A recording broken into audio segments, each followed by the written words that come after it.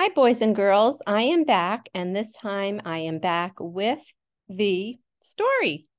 So Milo is taking a nap, and I am sharing my screen so that I can show you the website, which is shortkidstories.com. And here is the actual story that I will read to you. I'll leave some more information in the description box if you're interested in writing your own stories. So let me know your thoughts. But here goes the read aloud. Milo wants to listen too. The Cracked Pot. There was once an elderly Chinese woman who had two large pots, each hanging on the ends of a pole, which she carried across her neck. One of the pots had a crack in it, while the other pot was perfect and always delivered a full portion of water. At the end of the long walks from the stream to the house, the cracked pot arrived only half full. For 2 full years, this went on daily, with the woman bringing home only 1.5 pots of water.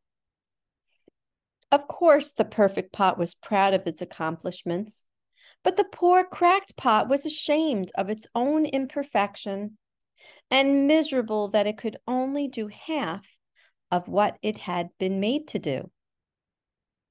After 2 years of what it perceived to be bitter failure, it spoke to the woman one day by the stream. I am ashamed of myself because this crack in my side causes water to leak out all the way back to your house. The old woman smiled. Did you notice that there are flowers on your side of the path, but not on the other pot's side?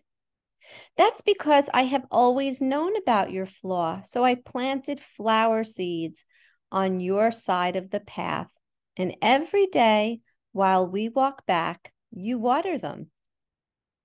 For 2 years, I have been able to pick these beautiful flowers to decorate the table. Without you being just the way you are, there would not be this beauty to grace the house.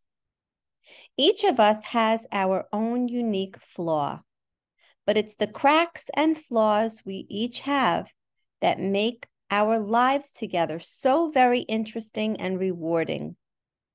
You've just got to take each person for what they are and look for the good in them. Remember to enjoy the perfume of the flowers on your side of the path and send this story to all your friends. Friendship is like flowers. It must be cherished. I just thought that was a great story. So I will end the video here, but I will make another video to just talk about this website, its authors, its ratings, and a few other facts about it, and see if you have interest in being a part of it.